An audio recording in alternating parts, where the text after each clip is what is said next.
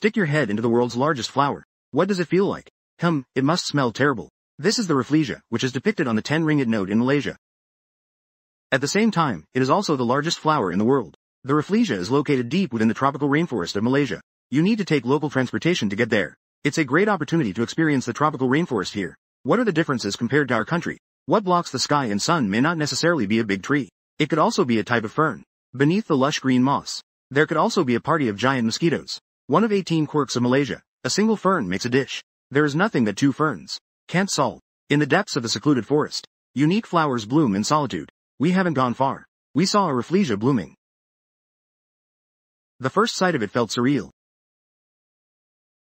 It has no leaves and no roots. It looks as if it has been placed here by someone.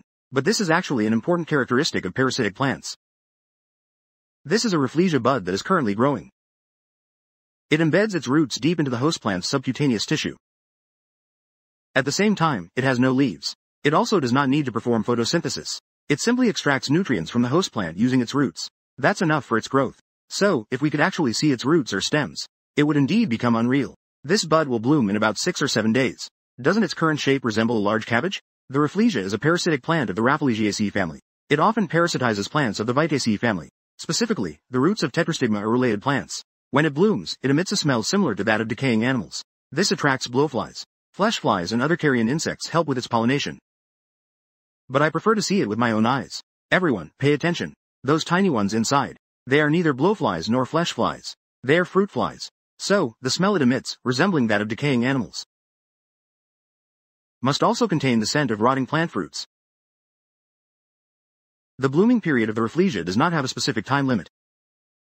Generally, it can be seen from February to October. However, their propagation process is exceptionally difficult. First, during the time when they bloom together, the ratio of female flowers to male flowers reaches an astonishing 20:1. Yet, the blooming period lasts only about 37 days. Therefore, many female flowers may not have enough time to be pollinated. It has already dried up. After the fruit matures, it must also be eaten by animals. For example, tree shrews and similar creatures. Then, they will deposit their feces at specific spots, on the roots of the host plants. Only then can its seeds grow. Such harsh growing conditions have led to their current status of being extremely endangered. Just like how we discovered this parasitic flower in Xishuangbanna in the past 2 years, which was previously recorded as extinct. Alas, it was rediscovered later. We recorded it again. The Rafflesia in the rainforest is not found in just this one place. In fact, they are all over the mountains. But when the flowers bloom, requires local guides to take us to find them. Therefore, in the Malaysian rainforest, the joys that can be experienced are not limited to just the Rafflesia. This time, it is our company's colleagues together, from Yunnan Senye Biotechnology Company, Limited, on the journey to collect samples in Malaysia. Later, we will summarize the trip, to give everyone a general understanding of traveling to Malaysia. The scent of patchouli is quite similar to that of medicated oil.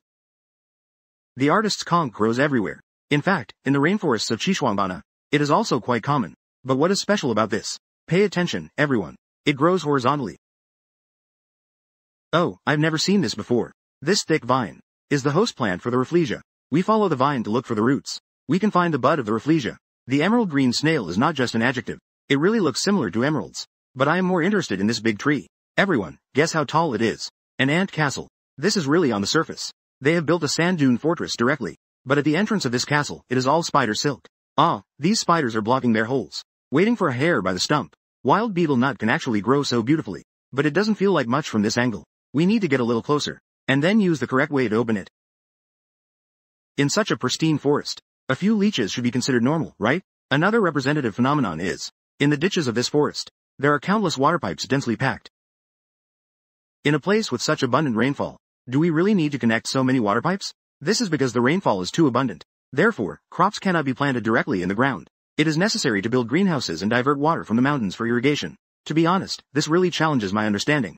But it seems to make sense in a way. Look, this kingfisher isn't afraid of people. And it's quite different from the kingfishers in our country. Plus, their beak is red.